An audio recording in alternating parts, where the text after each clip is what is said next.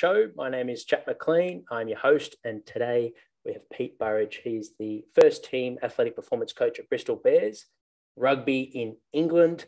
His key topic today will be how to develop top-end speed in field-based team athletes. And for those new to the podcast, our mission here at Prepare Like a Pro is to inspire aspiring athletes and staff with practical knowledge from some of the industry's most inspiring individuals and to strengthen the AFL community.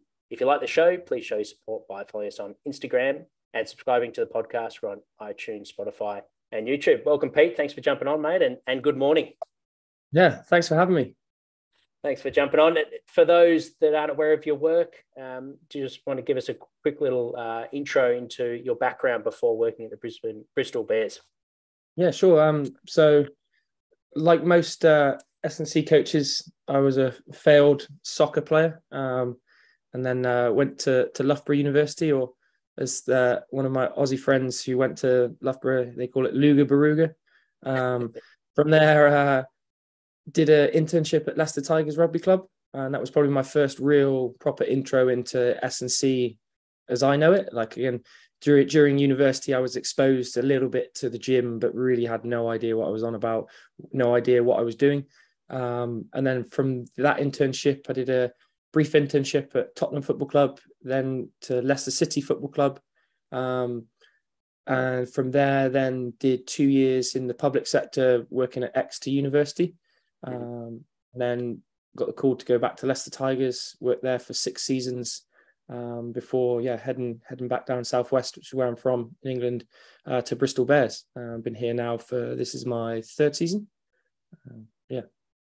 Very good. And for those taking on internships, why do you think Leicester Tigers invited you back, mate? That's a good stint, 6 seasons at a professional club after doing an internship. That's pretty much the ideal goal for anyone that's taking an internship, if you're lucky enough to get one in elite sport. What do you think, looking back in hindsight, what would be some good tips to have a successful internship at an elite club? I think the first part was, like, I remember the gap in between when I was leaving Leicester. I was desperate to stay on, like desperate. I really, really wanted to get kept on, but actually the year before, so I'd finished my 3 years at uni and then went straight into wide world of work. But the year before me, there was a guy who's actually a really, really good operator who did 2 years, a sandwich year, went back to finish at uni and then came back.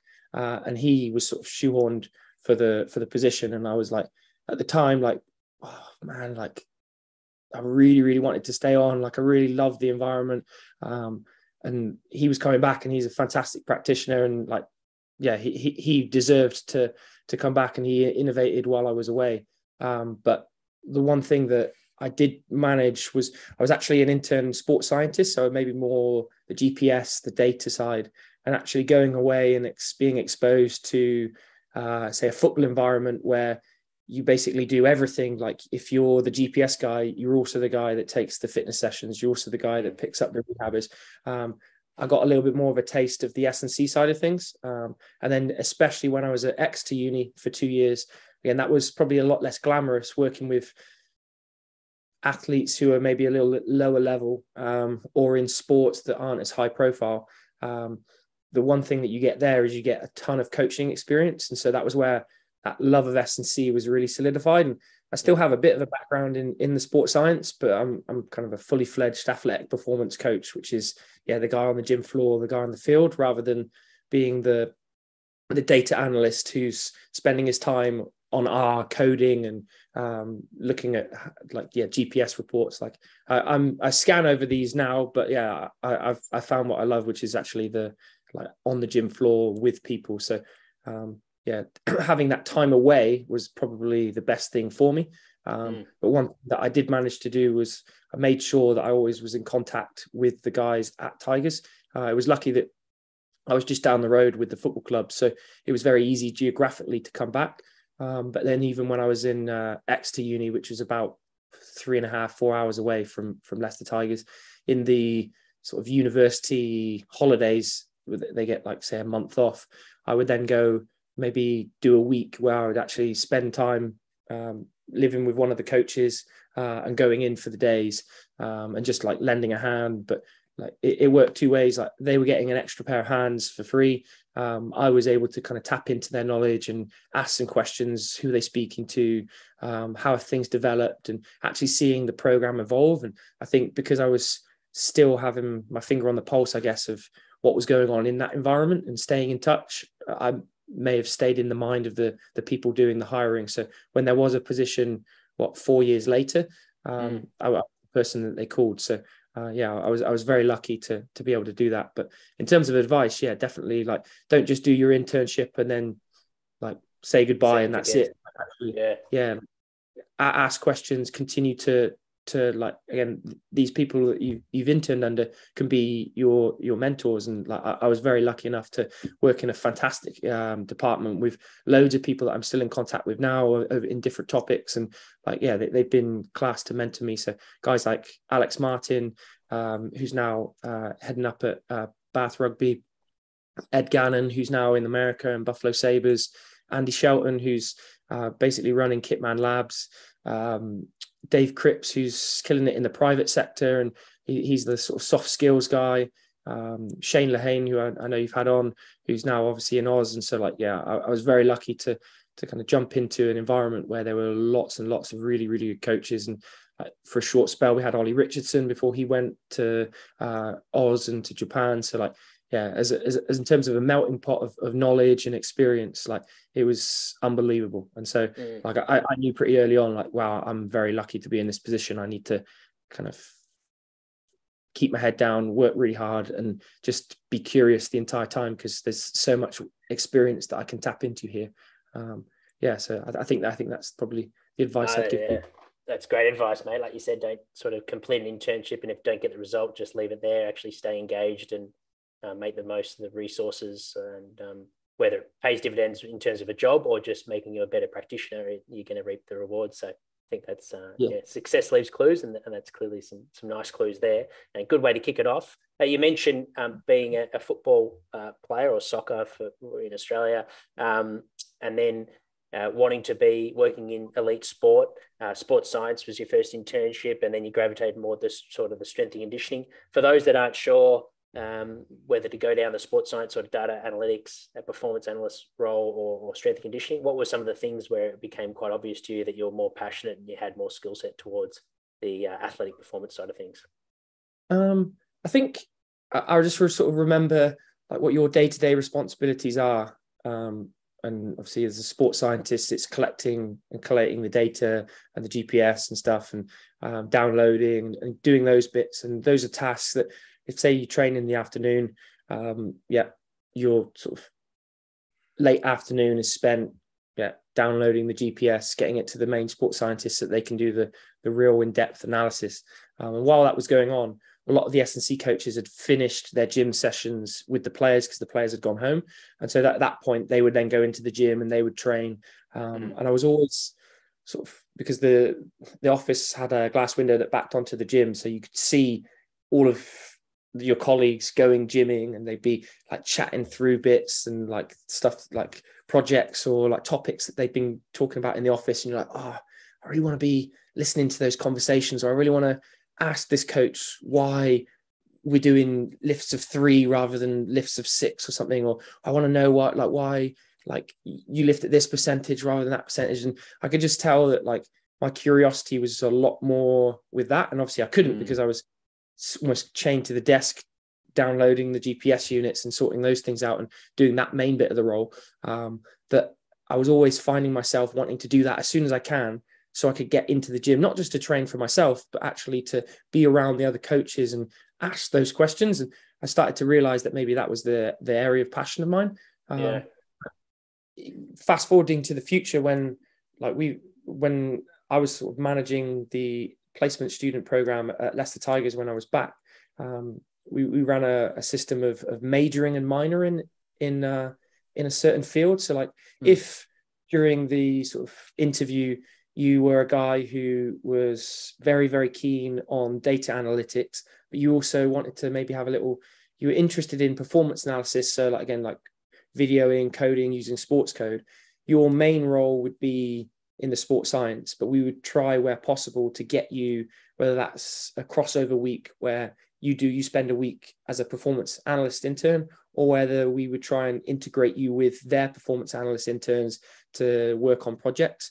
In the same way as, again, for most S&C coaches, again, within rugby at least, the athletic performance coach is usually the guy in the gym, but not all environments are built like that. Like I said, in football, if you're the guy in the gym, you also have to be the guy that knows how to run the GPS data. So it's actually a very good skill to have, to at least be aware and understanding of what a catapult system looks like, what a stat sports system looks like, and how to at least get the basic data. What are some of the things that to look for? What questions do you need to ask? It doesn't necessarily mean that you're all of a sudden, building your own kind of software package on Tableau or Power BI, but at least being able to, if you are then applying for those entry-level jobs, you can hopefully show that, I can download the catapult units and I can understand a few basic metrics to look for. And then if that's an element of my job that I need to dive deeper in, then you do that later down the line. But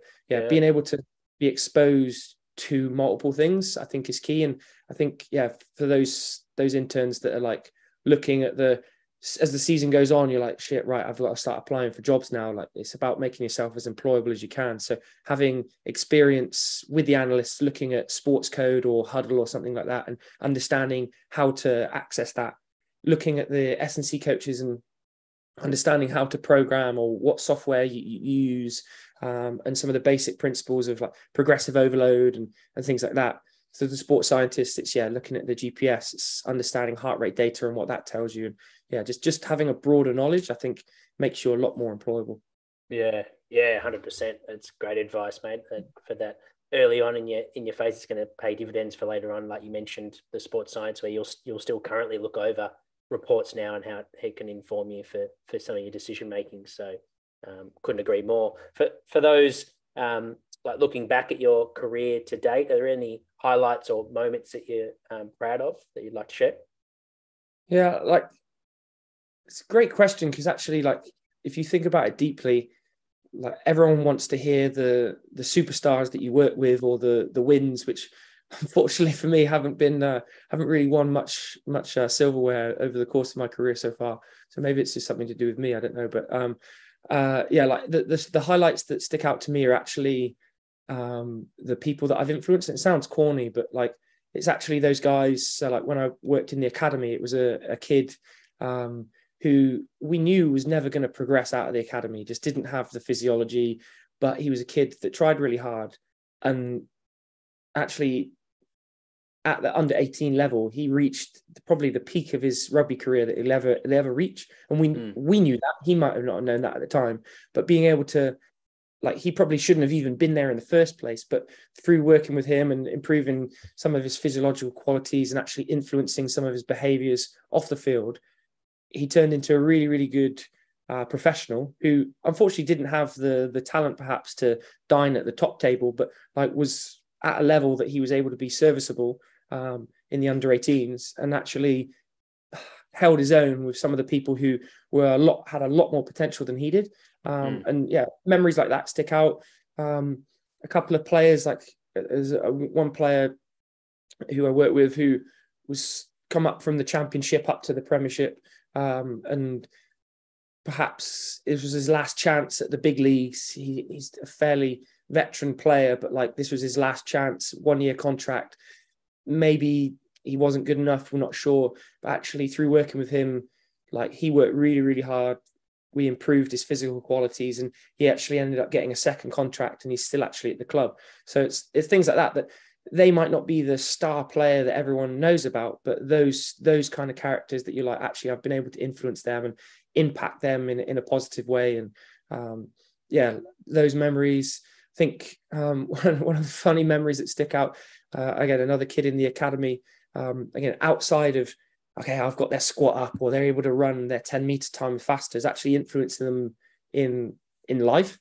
So I had a kid come up to me and he got ratted out by a few of his mates. He's this kid's got something to tell you. And I'm like, what? And he's like, he was a bit of a nervous kid and a little bit overweight, but he got into a lot better shape. He's like, I was chatting to a girl and I ended up going back with her, and I ended up losing my virginity. And he ended up standing up on a bench in front of 30 lads, just shouting like, oh, I've got a huge announcement to make, like Anchorman. And then he shouted out like, oh yeah, I've lost my virginity. And then the amount of energy in the room from these 18-year-olds like whooping and hollering, like, and like he sort of put it down. He was like, yeah, like the being in the gym and being with the rest of the lads gave me the confidence, like just being able to have the banter and stuff, the chat, and then being in maybe a bit better physical nick helped him. Yeah, that shouldn't be a prime memory, but that's certainly one that sticks out in my mind of actually some of the sort of warm, fuzzy feelings that when you actually sit back and look, you're like, yeah, you've actually made a really positive influence on someone's life, whether they've got a contract, whether they're getting the start and the jersey or not, actually influencing them in wider life is sometimes as if not more important. So that's probably the things that I would suggest. And it's probably more the celebrating the process over the prize rather than the silverware. Although who knows, if we start winning a lot of stuff at Bristol and I've got some gold medals around my neck, I might change my tune. But yeah, for the minute, it's about the people. No, well said, mate. And looking back at those moments, what skill sets or in terms of your craft, what things held you in good stead to really help those athletes and make an impact and a positive influence, like you mentioned? I think when I look back to my time in the academy, I was a bit of a younger coach, still old enough to hopefully hold some respect over them. But like it comes down to like, what were they interested in? Like, and pretty much it was gaming, girls, and rugby. And like when I looked at what my interests were, it was gaming, girls, and rugby. So I think it was a bit of an easy mesh to kind of understand. Like, yeah, we would chat to some of these 18-year-olds. I would chat about the 18-year-olds about like, playing Fortnite or Call of Duty or FIFA or what games they were playing and who was good, who was bad in the group. And then like chatting about rugby and like, yeah, they were just so invested like in being a professional rugby player that they loved it and they loved sport and they loved getting better. And that resonated with me because I'm someone, that like loves kind of constantly improving and challenging my own understanding. And like, they were really, really good at like, asking questions as why are we doing this and why is this helping us? And me getting a platform to be able to explain those things and influence them was really valuable. So yeah, I guess part of it is leveraging your own personality. So like, again, I was well fitted with what they were into, were the things that I was into. So there was instant connections. But yeah, like, I think sometimes that those soft skills that go unspoken about sometimes are key. And I think now, like where, for example, like I'm a bit older and work with first team players, when we get new players, new signings, it's finding that like initial starter topic that they're interested in. So like I think back to a few of the new signings from this year. There's one guy who's really into American football. And so like every Monday we'll chat about his fantasy American football team. And that's our starter topic to then grow out to like, okay, how's the body feeling? How's the family, et cetera, et cetera. But we'll start pretty much every day with, all right, how do you go in fantasy? Like, and chatting through American football. Like somebody else, and this was actually a little bit earlier on in my career, was maybe as a staff member who was high up in the organization, but was someone who was quite stern, quite serious, and maybe quite hard, not very approachable. But one of the things that I'd realized in the office that he came alive with whenever we spoke about it, he was really into cycling. And it's not really a topic that I knew a lot about, but at the time, because I wasn't getting paid, I had to cycle to work. And so I was cycling in and like thinking about getting a new bike. And so I was kind of smart with who I chose to talk to it about. I was like, I'm looking to get a new bike. That you like cycling, don't you? And he just came alive and he was talking to me about, you want to get this bike, but this one's too expensive. But this one's a really good value one. And this cyclist cycles on this. And like, you could just see that topic came alive. And like, that then became a good little in, so that there was a lot of other people in the office that he was this kind of big, scary senior member of staff. And because I had my topic where we just talk about cycling every now and again, like I was then able to ask him like, okay, when you're rehabbing someone from this, what's your thought process? And he'd be a lot more approachable. So I think navigating that and understanding, like leveraging the topics that both you're interested in and that the the end user, whether that's a staff member or a player are interested in, I think is key to growing those relationships. And that becomes the start point. And then obviously, as you get to know each other, it becomes two-way. They understand the topics that are important to you, and you understand their topics that are important to them and the people that are important to them. Yeah, I think those soft skills are maybe something that you can only really develop through time but like certainly being kind of aware of them and being actually putting like conscious effort and thought into can sometimes help like in some ways. Yeah, no, that's great advice, mate. Thank you for sharing that. And like you said, it's something that can sometimes get overlooked, but like you mentioned, both from working with academy, elite athletes, and even staff, that having that connection piece can make a big difference before you get into the nitty gritty of the strength conditioning or tapping into how their body feels. You got to first build that trust and respect, right? Yeah, exactly. You can't just go straight in with like, okay, what, like, yeah, linear block periodization, whatever, and then just talking about rep schemes and stuff, because it's like you're probably not going to be faced with good response. Yeah, good response. Yeah, turn the place into a library pretty quick.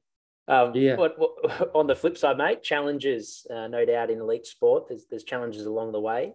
What have you learned from some of your most significant challenges, and if you don't mind sharing some that you faced and how you've grown from them?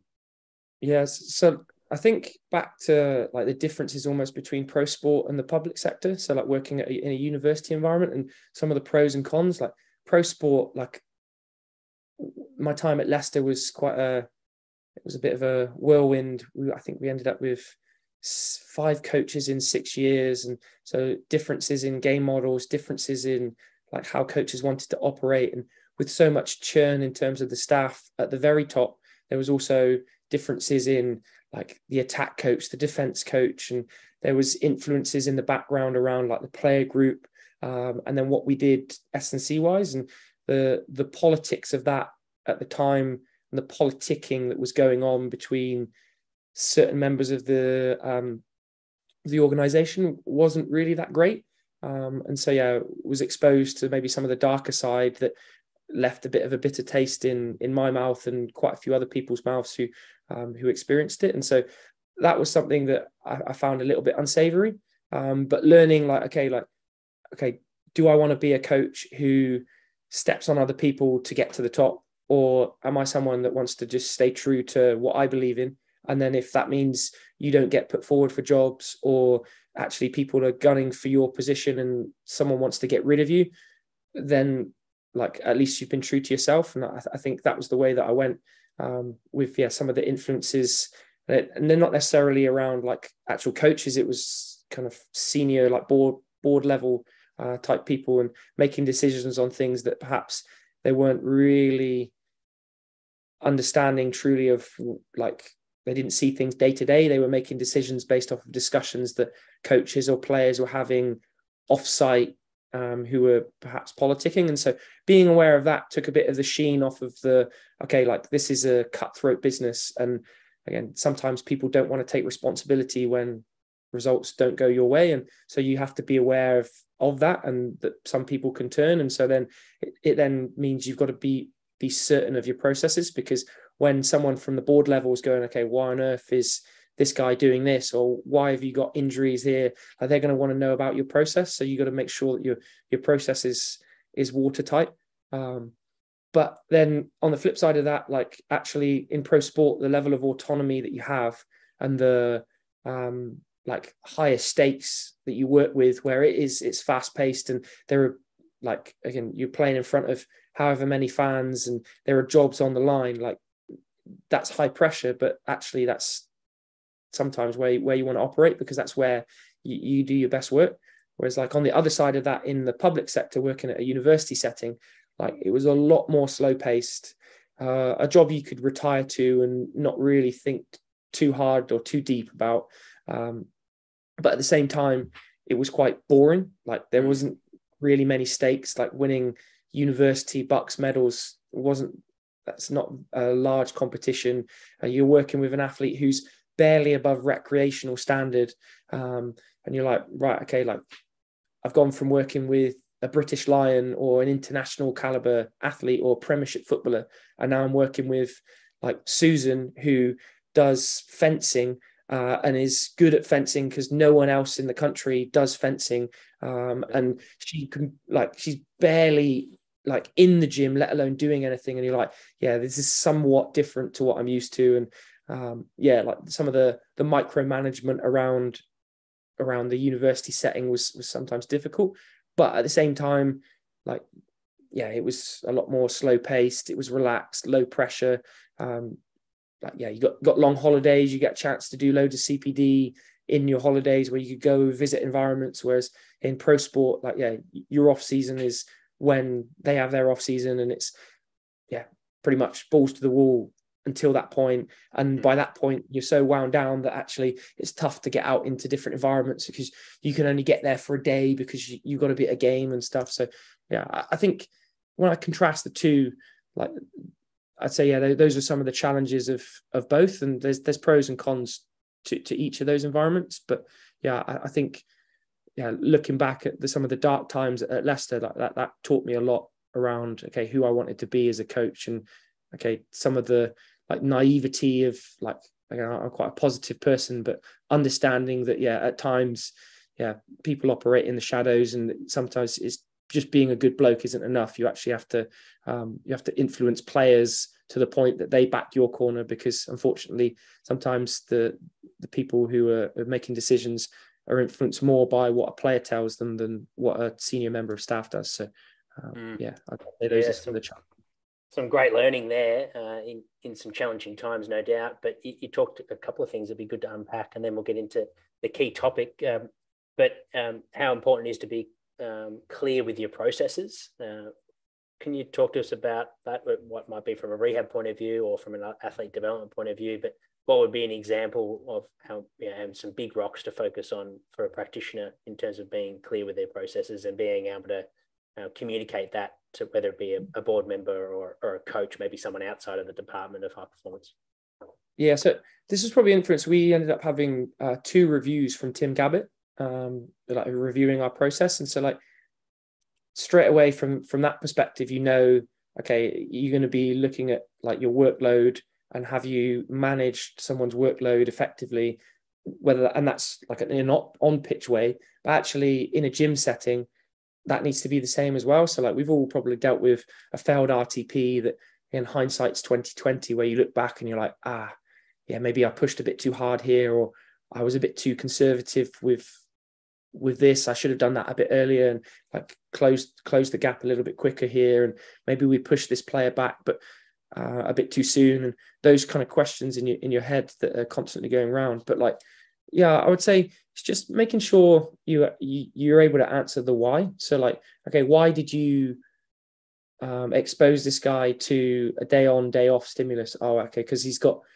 issues with his tendons, and so that we have to reduce his training load because he can't do 2 stimuli back to back because that flares up his Achilles tendon. So that means he can only go Monday, Wednesday. Wednesday's the day off.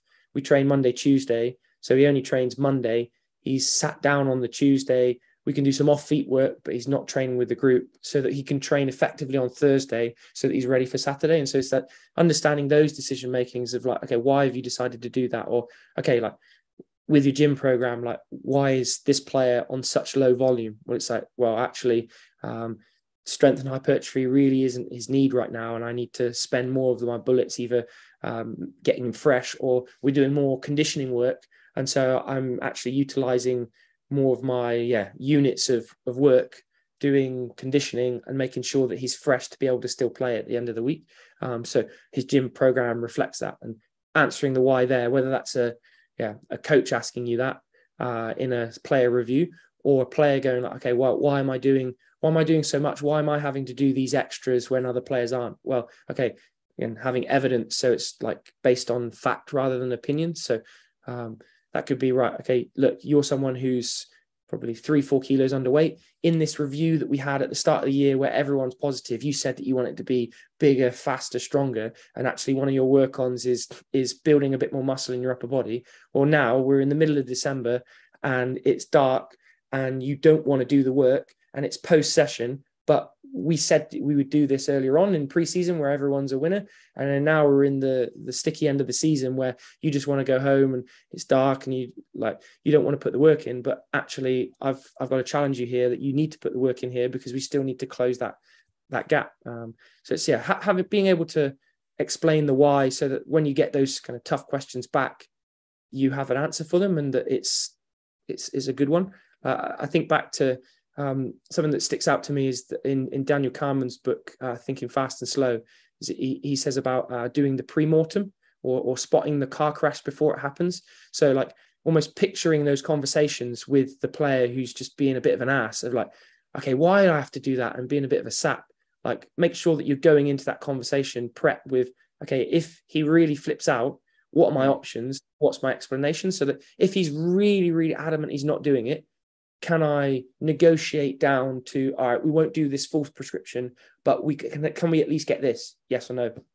Or if he's just curious as to why, and he's still going to do it anyway, but he's not bought in, okay, what's my sell? What's my message going to be to this player to actually get him to buy into what we're doing a bit more? And yeah, sometimes going in prep beforehand can be huge to like the clarity that you give players. And then that also gives them confidence that like, you know what you're doing and that you've got their best interests at heart. And they're not just being a guinea pig for something you've read on the internet and decided, oh, that looks good, I'm just going to run it on this player. Like you've actually got their best interests at heart. So I think that's a key message as well.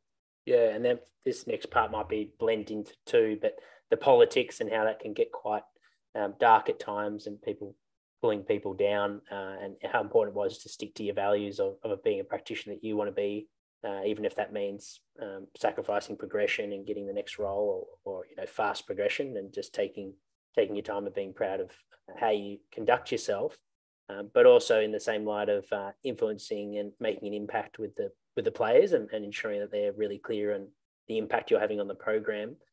Talk us about, I guess, the game of elite sport, maybe if you want to frame it that way, or how to be able to have people on your side, not just staff that you work closely with, but also the players and juggling the politics when it gets pretty dark. Yeah, I think probably it comes down to like the basic things of like trust and respect, and like trust takes years to earn and it can take one moment to lose in an instant. So like it's a tough line. Sometimes you have to dance with players because ultimately you answer to the coaches and to the board or whatever, and the players are part of that. But sometimes you have to have those tough conversations with players, or you have to feed things up the chain. That, okay, this player isn't working hard enough, or okay, here's a report showing that this player hasn't progressed as much as he should have, and we've tried to influence his behavior, but he hasn't really bought in, and that then leads to kind of bigger issues around like, okay, like places in the team, or even worse, like come contract time, they might not get contracts and stuff. So like it's tough to navigate that where you're trying to inform and like expose the coaches to what you're seeing while still having the players' interests at heart, because sometimes they can be quite conflicting. So it's a tough like line to dance at times. But something that like as I've got older, like, you've got to realize that at the end of the day, as long as you want the best for the team as a whole, sometimes that does involve being in conflict with a player to challenge them to be the best that they can be. And sometimes you might, as a player group, you might end up leaving a few players behind because they might not have the traits that you're after as a culture and as a playing group.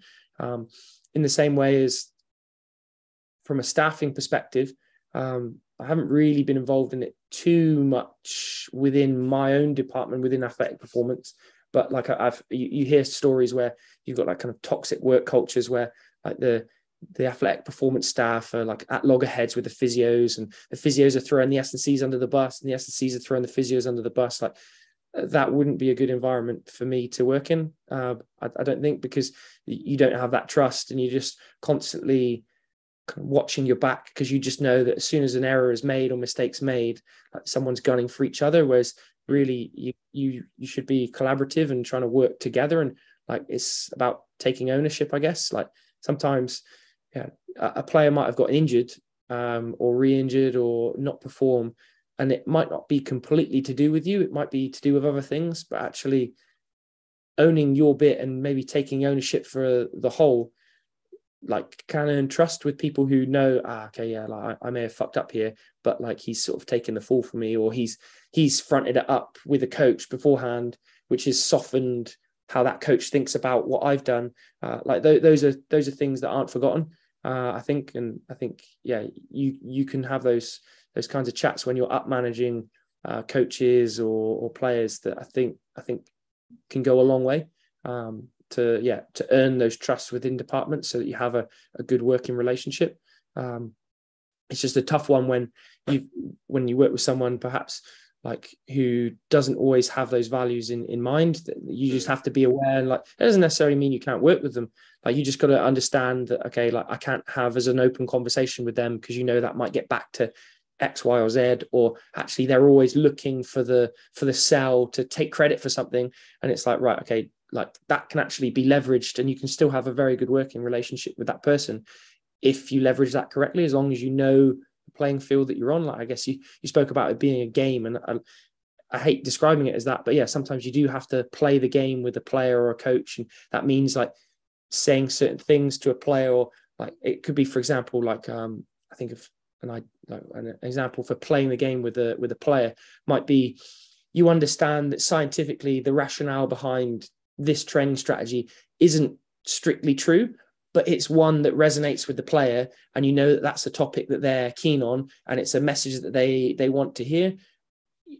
You can go, right, okay, we're going to do this because it's doing what you think it is, even though scientifically I know it really isn't. But as long as I get you to believe it, then I've played the game with you, you're bought in, we're all good. Even though if I was to go up in front of present in front of a group of S&C coaches, they'd be like, that's completely false. That's not the reason why. You're like, yeah, I know, but like for the player. So I trying to think of an example. Like it might be a player who likes gimmicks and is wearing a altitude mask. We know that it's not got anything to do with altitude, like in terms of changing the altitude. It's just making it a bit harder to get air in, which subjectively makes the RPE of a session a little bit harder. And the player goes, oh yeah, I'm training at altitude, and yeah, I feel so much like better for it. I feel so much fitter. And you're like, yeah, okay, cool. Like, just don't tell any of the other S&C coaches. Yeah, because they're gonna like shoot me down. But yeah, like that's a message that as long as you're believing it and you're happy with it, okay, I'm happy to live that live for a spell before I burst your bubble by saying actually it's not doing what you think it's doing. But yeah, things. Love it, mate. There's so much nuance in what we do, working with in the complexity of working with human beings in performance. So it's great to shed light on this. But yeah, let's get into the topic that you're most passionate about, and like we talked a little bit about off air, how it started to really skyrocket. In terms of people getting in contact and asking questions and gaining some great momentum. And it is a pretty exciting topic in speed, working with elite athletes. But firstly, I guess if you're preparing a whole squad of anywhere between 30 and 45 athletes, and you might have a couple of support staff in this warm-up, what do you think is the best way practically to prepare someone to be ready for max velocity, but also from a long-term perspective, improve speed qualities, I guess, from a technical point of view? Yeah, I think stripping it right back, first of all, you've got to ask the question of like the why, answer the why. So if it's a warm-up, like you can categorize warm-ups. Like it might be that we're targeting acceleration. It could be we're targeting max velocity qualities. It could be that the main focus of the warm-up is actually improving their skills or having a bit more like vibe or energy, fun, engagement. And so then that kind of colors what you then choose in terms of the what. So like, yeah, if max velocity is one of the things that you're trying to develop, then you're probably going to be looking at more, if you're going to do some drills, you're going to be looking at max velocity based drills, whether that's wall drills in positions that are more vertical in nature, or the A drills and things like that. And they would provide the context towards the end goal, which might be max velocity sprint. It could be that actually you want a more integrated closed loop where, okay, they might have that drill, they might sprint at top end speed, but you want it to be more relevant to the game. So the end point might be, a 2-on-1 over a large space where they're up to close to max velocity, but they might be moving offline and having to make a decision on a pass or a kick or something. Is then working back from that. Okay, if that's the end point, okay, how do I prep them for that? It might be that I need to prep their hamstrings. So we're going to do a few fly runs, building up speed. Okay, I've got that in my plan. Okay, I can actually layer in some learning and education. Okay, what's the first step of that? Right, that might be the positions that I want them to get into. So what positions do I need at max velocity to perform that skill in the 2v1 effectively? That might be right, pelvic position. So then my drill choices are around, okay, what's going to help develop pelvic position? So that might be right, okay, I'm going to do an A walk drill, stripping it right back to the most simple thing. And what's the why there? I want to teach them about their pelvic position in space. So, okay, it might be to do with front side mechanics. To do that effectively, you're going to need more of a neutral pelvis or posteriorly tilted pelvis compared to most guys that run with their bum behind them in an anterior pelvic tilt. So while I'm in the drills in that closed setting, I might be coaching the pelvic position. So the pelvic position unlocks what we call the hammer high position, or that front side knee lift. Right. Okay. So why is he not getting the front side knee lift? That's because his pelvic position isn't right. Right, now let's go coach that pelvic position for a couple of minutes in the prep. Okay. They do that. They then go into their fly runs where they're building up. Good. Okay. As they build up, they tense up, which then they dump their pelvis out behind them again, which limits their front side lift, which limits the amount of force they can whack down into the ground. Also is a higher risk of injury from a hamstring perspective with that backside mechanics. So, right. Okay. Let's coach this at speed. Right. Okay. Pelvic position. It might be a cue, right? Push your belt buckle forwards or tuck your hips underneath you, or whatever the analogy you want to use, running up a flight of stairs, whatever that is. Right, do that. Now they can do it in a fairly closed setting at speed. Right, now let's get a ball involved. Okay, ideally now I don't want them thinking about their pelvic position. I want them thinking about what the defender's doing and their decision making and their skill execution. But now I'm stress testing, can they do that skill that we've practiced in a really, really slow, controlled setting in an A walk, where they're just lifting their leg up, walking and marching.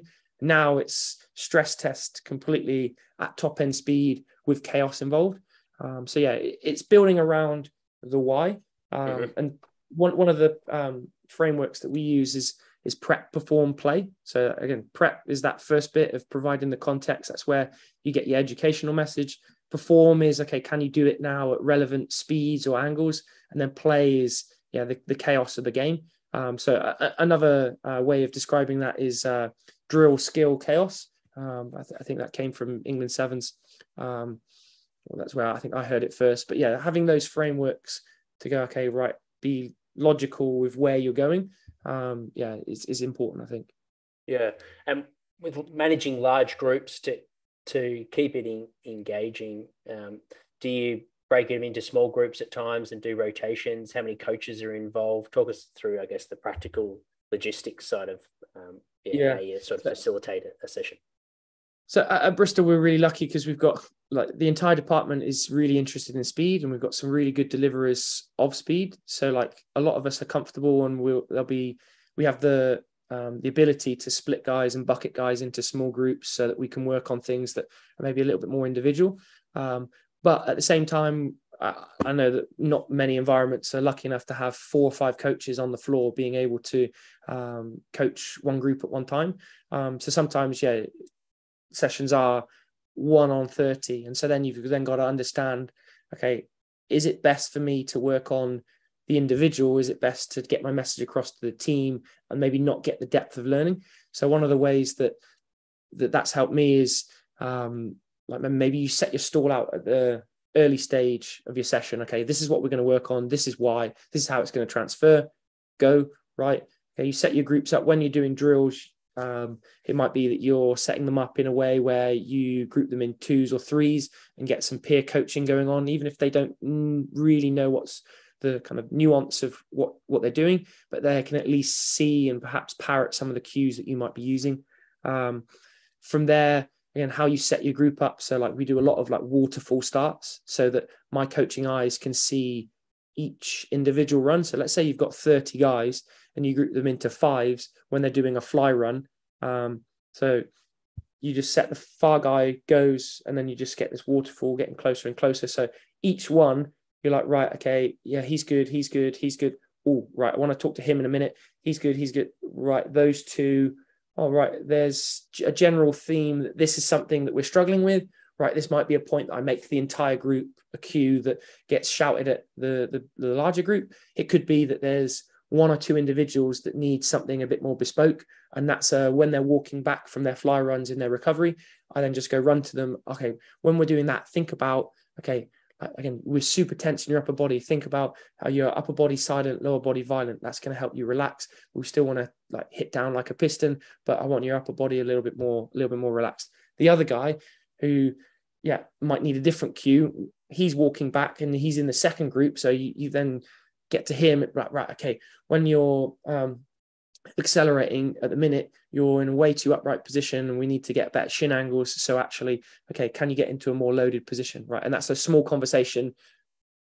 If it's a big problem, then I'd tell the whole group. So it's going in that like micro to macro and zooming in, zooming out. Having larger coaching groups is obviously a bit tougher, but then once you have, if you do have like a second or a third coach with you, it's either splitting them off into groups or having, say, a lead coach and then a secondary coach. So the lead coach might always be the guy that's setting the entire message and shepherding the group from area to area, whereas the secondary coach, he's the guy that can get into the details, who's pulling a guy aside and being like, right, okay, like really getting into the nitty gritty of, okay, like making sure that the guy understands what he's doing, why he's doing it, and that hopefully chasing down that light bulb moment where he's improving that movement skill. And that's something that I found quite often. I was finding myself in seasons past, I was very much the macro coach who was trying to take and shepherd the entire group, whereas actually at times, like I missed being able to just take a guy aside for a couple of minutes and work on something slightly different and then send them back into the group. And so having the larger coach groups here now allows somebody else to maybe take that role as the lead coach, and I can get into the detail and really hopefully make improvements with someone's movement in terms of speed. So yeah. Thank you for that thorough insight, and you can really start to visualize how that can flow quite nicely in terms of keeping the group moving and getting their prep for their main session, but also whether you're giving some one-on-one individual advice or some group feedback.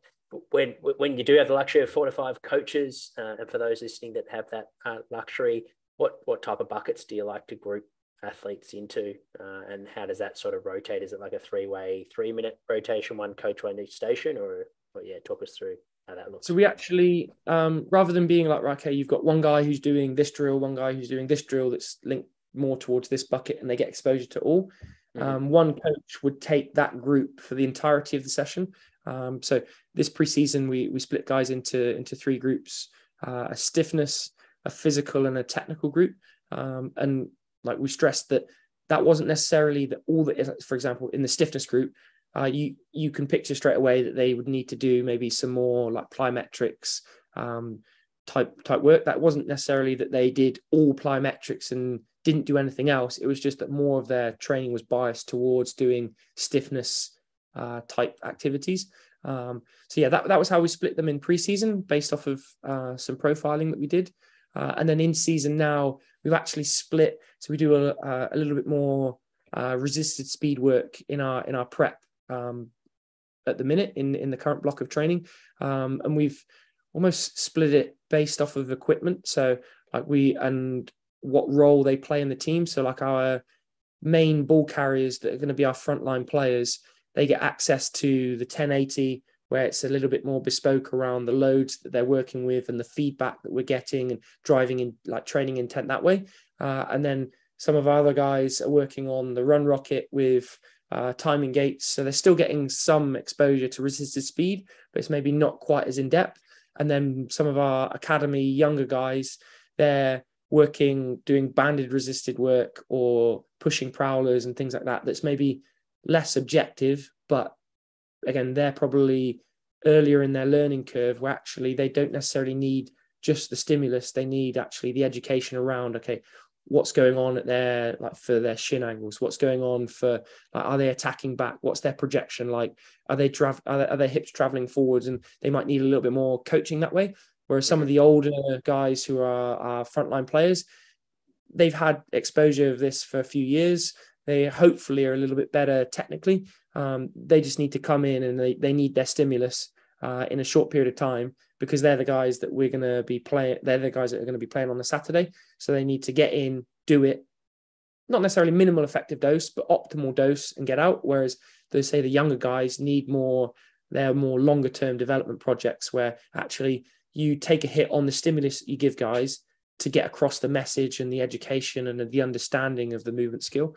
So that's how we split the groups at the minute. And then in the next block, we might again go back to reassessing from our profiling and then looking at then, okay, right, this guy needs a little bit more of this guy needs a little bit more of that. Yeah. And flowing on from that, you mentioned blocks and current phases of doing resisted sprint work. What sort of key blocks do you think you need to tick off for a field-based team sports, whether it be soccer, rugby, or Australian rules football, which is similar in nature? But from a sprinting point of view, what are some of your key phases in season when you're playing on a weekly basis? Yeah, so like I think our pre-season, I take the focus of we get a lot more training time, so that's where we do the most education. Where also as well it links towards in season they do a lot of meetings, so they're getting talked at a lot. Whereas in pre-season there's less of that, so that's where we can set our stall out. We'll be in front of the big screen explaining, okay, the why and what, like using analogies, trying to layer that learning down.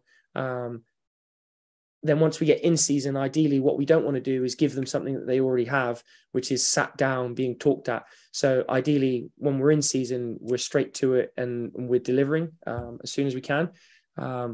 So that's a key point.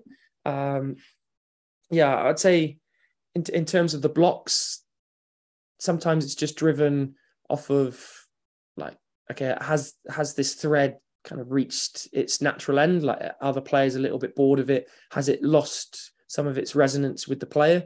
Have we tapped out that stimulus in terms of, all right, guys aren't really improving anymore? And then we then change it up. Again, because if you're stuck with time, sometimes, like let's say you have like 10 minutes to prep guys, that's not a lot of time to tick off acceleration, max velocity, get some stimulus, get some learning education. Actually, sometimes it's better just going, you know what, in this block right now, we're going to be focused on acceleration. And that's where we're going to spend most of our training time.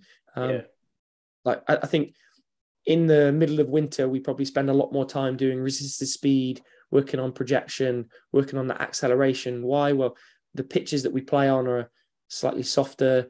It's going to be more of an acceleration based game that we play. And then come summer is when we open up a little bit more. We spend a lot more time revisiting some of the max velocity work that we've been doing in terms of the education, at least when we're playing on faster tracks. We might block more of that work later in the year. But at the same time, that doesn't mean that we don't give them the exposure to max velocities. We know, like from a hamstring injury prevention perspective, we've got to keep that top end speed exposure ideally weekly. So we don't lose that. But it just might be that we're doing all that acceleration work into a max V effort rather than, okay, some acceleration work. Right now, we're going to do some dribbles and some scissor drills and spend a lot of time looking at some of the education around how to like run at top speed effectively. It might just be, right, we park that and we're just going to do a fly run just to get you the exposure because we're pushed for time. Yep. And you mentioned using analogies at times to get the technical feedback across. What's your sort of balance, or if there is one, what's your sort of take on implicit learning, explicit feedback, and then bringing in analogies for speed development? What are some key considerations, whether it be who's the athlete in front of you in terms of developing athlete or a more senior athlete, or is it other things that you take into account? Yeah, I think a blended approach, again, that's the boring answer, but it's true. Like, I think you can, again, I'm big on CLA and constraints-led approach and the like ecological way of learning and stuff. But I think you can go too far down that way. You leave a little bit of bread on the table if you're just like dogmatically, we're just completely task driven and I'm a passenger and I just set up the task and let the players problem solve completely themselves.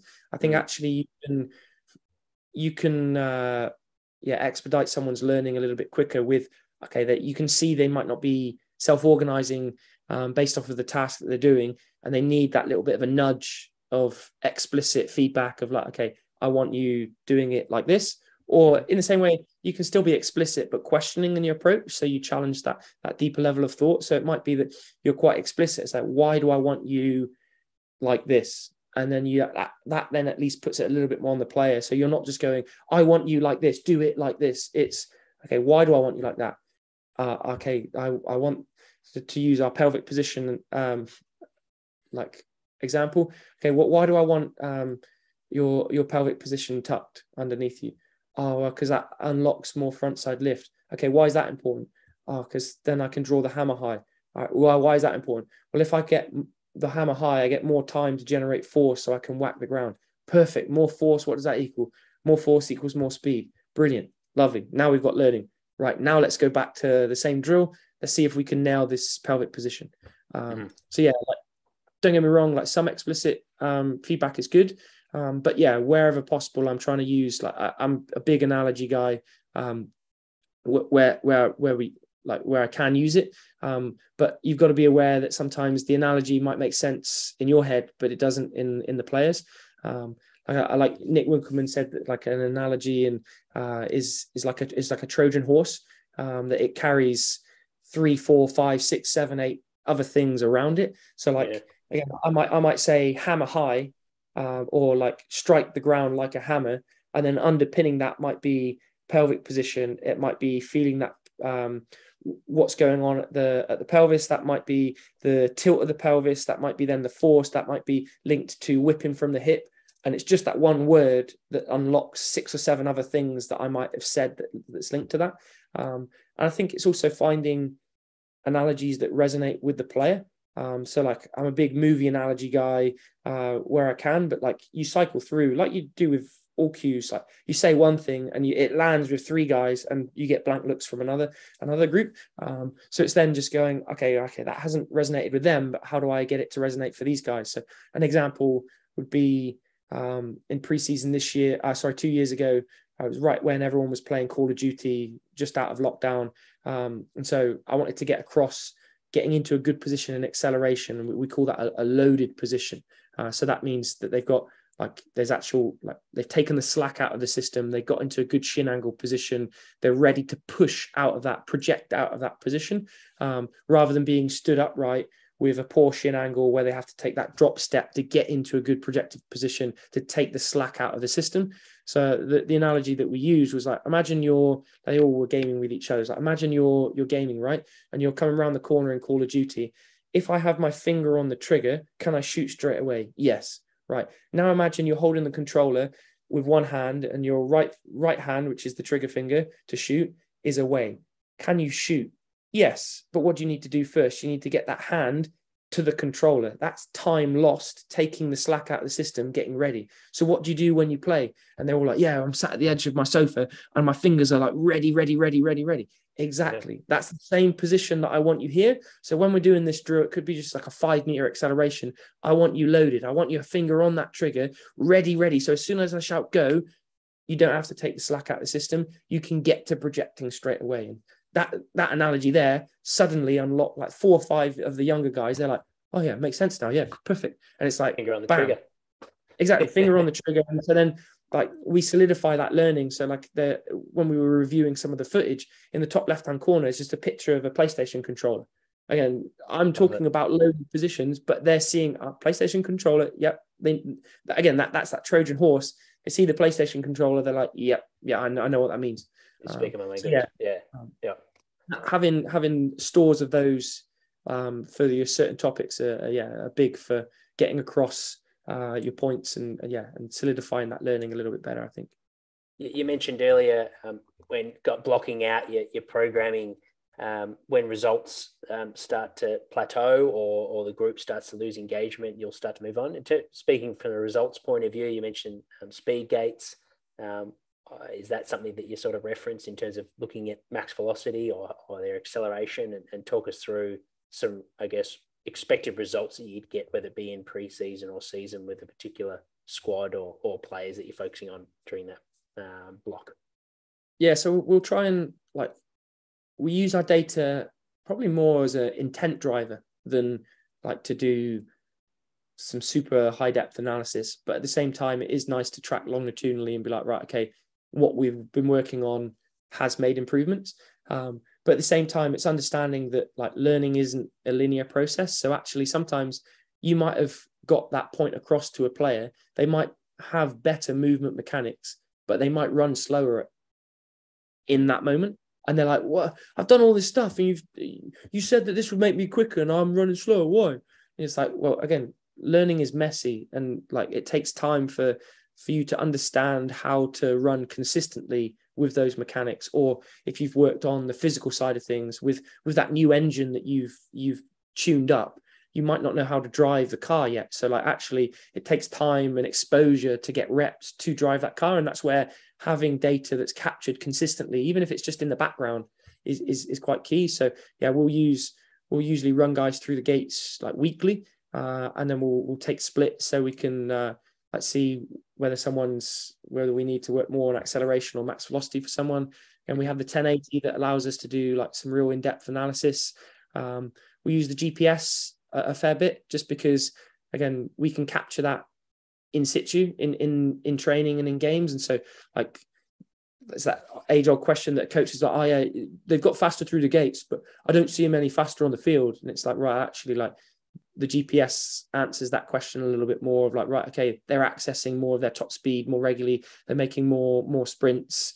So like the number of sprints that they're making is higher, but the amount of exposure above 90% or whatever, like even if their PB hasn't gone up, actually I'm bringing up the floor rather than the ceiling. So like they're more readily able to access above 85%, above 90%, even if they haven't like run at 102%, they're just able to operate in that top zone a little bit more freely, a little bit more readily. So yeah, we'll use the GPS feedback and celebrate the wins where we can. So yeah, and if guys are running PBs, we'll let them know about it on our like we've got a big TV in the gym and a PowerPoint presentation that just cycles around with like leaderboards and what guys are working on. And then one of the key things that we do try is to close the loop with actually showing like game speed in action. So whether that's in game or in training, like when guys have been able to show off their speed in game actions is key, I think, to solidify that message that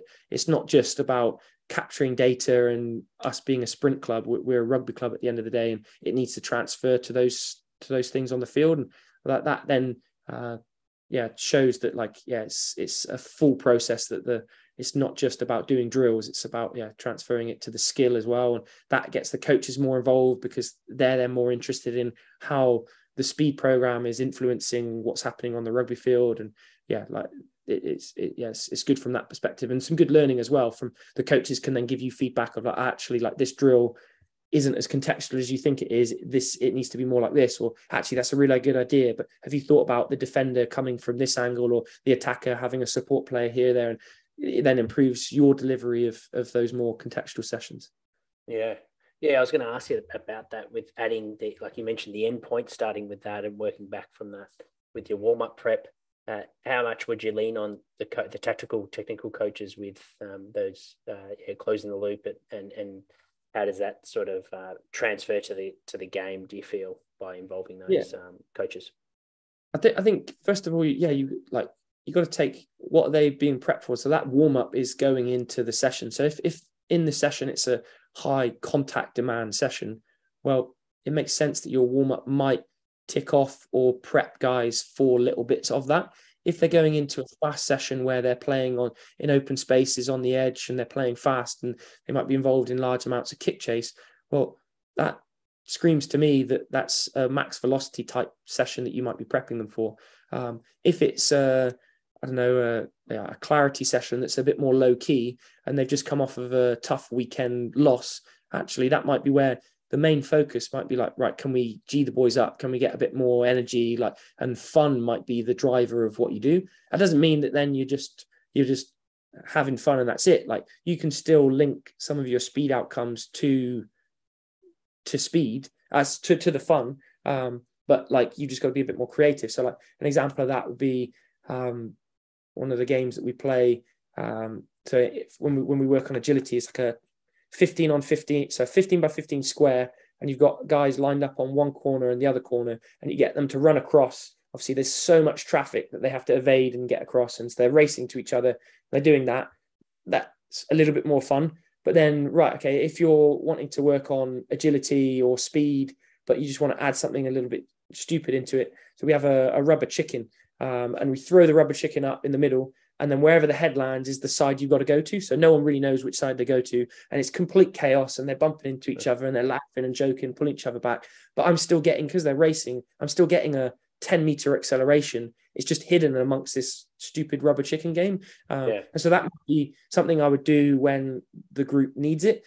If I'm super in on like, right, okay, it's a more of an education focused session, the rubber chicken stays in my drawer, and I'm maybe looking at, okay, all right, we're going to the wall, and we're getting into the nitty gritty of the mechanics. But yeah, the decision making is driven by, I think, what's to come. And so I think having the coaches here to know what the session plan is, what they're trying to work on, what some of the themes that they're trying to work on are, then help, because then you can actually layer on some of the precursors for that. And like some of my kind of best moments as a coach have been when the coaches have come across and they've parroted some of the things that I've said, or like they've gone into their session and be like, right, look, lads, when we're in this kick chase, are we loaded? And you're like, fuck, we just worked on that. And like that position that we wanted to work on, the coaches are now referencing, and that then closes the loop even more, because here's the guy who picks the team and he's calling guys out for not being loaded. So when they come to do the session next week, they're going to be a lot more bought into the positions that I want them to be in. So yeah, those when those moments occur, it's really cool, I think. Yeah. Last one for the athletes listening in, or maybe parents of young athletes that are wanting to get faster. So young developing athletes, anywhere from that sort of 14 to 17 years of age. What are certain key big rocks that you'd like to see in a program across your week for developing speed at that age group? I think it sounds stupid, but to get fast, you have to run fast. So making sure that you're getting regular exposure to true sprinting. And that's not Coach Carter style sprints where you're under loads of fatigue. It should be sprinting while you're fresh, so with large rest periods, and being progressive with it. So like, again, if you've never run over 40 meters before, that's a bit risky if you're all of a sudden deciding to do 10 reps of 40 meters. So be progressive with building up what you're doing in terms of the distances and the volumes, and then just be aware of like some of the positions that you're getting in. So actually use those, like the drills that you might do them like purposefully with intent. So don't just like, okay, I just do A skips because that's what everyone does for warm-ups. Like, what is the A skip doing in terms of layering your pelvic position or your torso position? How are we like working on whipping from the hip when we're doing an A march? Like, rather than it just being a bit like passive, and like actually be purposeful with what you're doing. And I guess as I would do as a coach, like I've got my sort of technical model, and everything is linked back to that. And so like all the drills that you're doing are linked back to that technical model. So like in acceleration, it's to do with projection and attacking back. So what does that mean? That means we spoke about the loaded position. It's being in a loaded position. So that allows you to get into a good shin angle position, to push with your hips, project out forwards horizontally. That's the first bit. That's the first step. And then attacking back. What does that mean? That means reversing that action, that scissor-like action of your hip back down to the ground to maintain that good shin angle position on the second step. That then allows you to project off of that second step and build through your acceleration. So there's your main kind of technical things. So then when you're doing wall drills, am I in a good shin angle position, or am I upright? If I'm not, then okay, am I being purposeful with my prep before I go into my accelerations? No? Okay. And I nail that. Right. Okay. Now I'm doing it at speed, and I'm doing a resisted run, whether that's with a band or with a sled on me. Okay. I want to really project my hips forward, and can I maintain that good shin angle position? That's where I'm linking it back to all the time. At top end speed, what's my model? Again, I've spoken a lot about pelvic position, so I can get that hammer high, that front side position. So again, I get bigger knee lift, so I can attack the ground from above. And then my second point is I stay relaxed in my torso. Why? okay, because if I stiffen up, I'm going to run slower and I'm going to run with poor mechanics. So one of the things that we saw in preseason, actually, when we were building guys up with our fly runs, when we told guys to relax from the GPS, like we were asking guys, say, to run between 90 and 95%.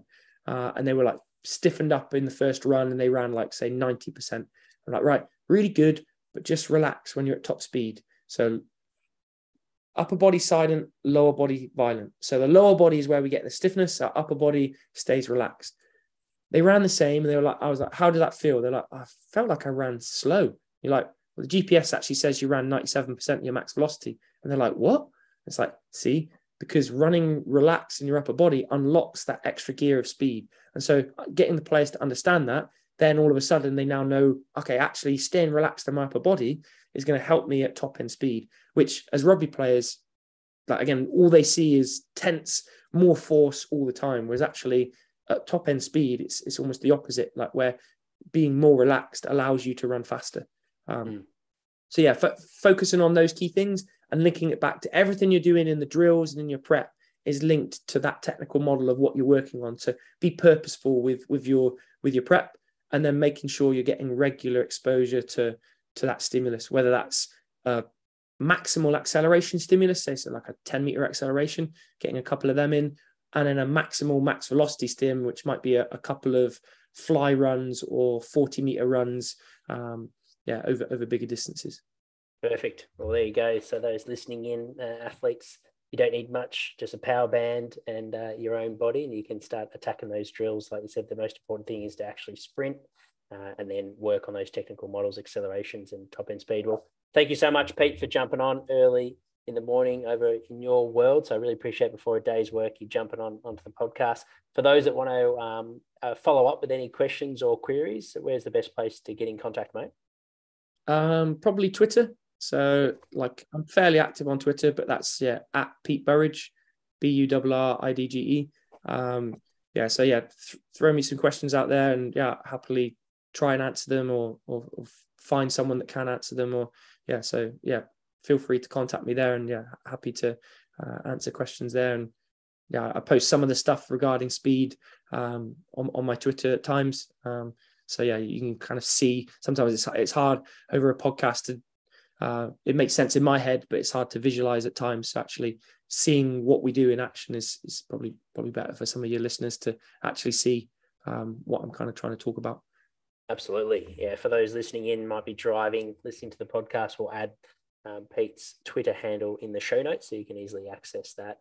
And give them a follow and reach out if there's any questions. But thank you again for jumping on and providing such an insight into what clearly a topic that you're passionate about, mate. So it's great to have you on and talk about speed development with field-based athletes.